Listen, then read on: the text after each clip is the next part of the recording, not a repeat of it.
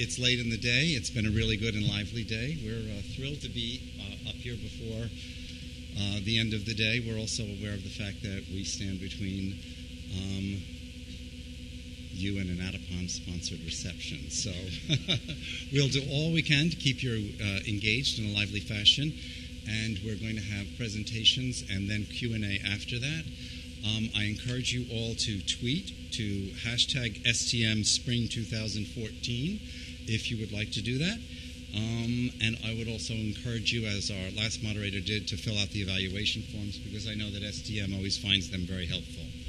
Okay, so I'm Glenn Campbell. I'm the North American Managing Director for the BMJ, and I'm going to just do a few slides to introduce Funding Research, a Dark Future with a misspelling in it for science.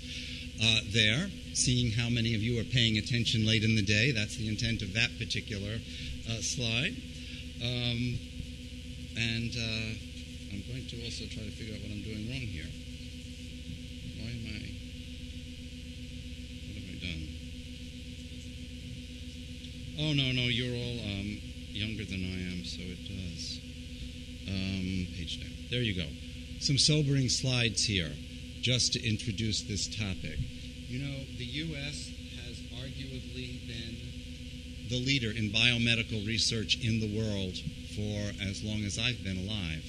It is also, the basic biomedical research enterprise in the U.S. is also the best in the world. At its foundation is the NIH, which is, of course, a crown jewel in U.S. institutions, perhaps I should say a Republican jewel, not a crown jewel, in U.S. institutions.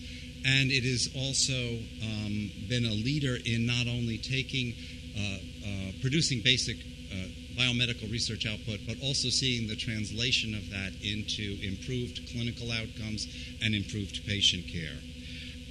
The current model, though, has been questioned by many as to its sustainability. And one particular fact is that during the sequester, NIH funded 650 fewer research grants in the fiscal year 2013, a truly terrifying number. There is another slide here for another sobering view. Look at what science R&D spending in the U.S. and Canada compared to China, Germany, Japan, and South Korea over the year 2013. A tremendously sobering slide. This biomedical research output has also been a tremendous driver of economic growth in the United States. Questions about that. Questions about how all of the constituents, researchers, Congress, administration officials, policymakers, and ultimately the public will come to some kind of view about the future of funding of science are those that our panel is going to take up here today. And our distinguished panelists include Sam Stein, who's a political reporter for the Huffington Post, Alan DeCherney on the end there, who's a senior investigator for the National Institute of Child Health and Human Development, Elaine Allagood, who is the chief of library service for the Boston VA Healthcare System's 3 campuses, Dr. Michelle McGee, who is MedStar Health Research Institute and MedStar Washington Hospital.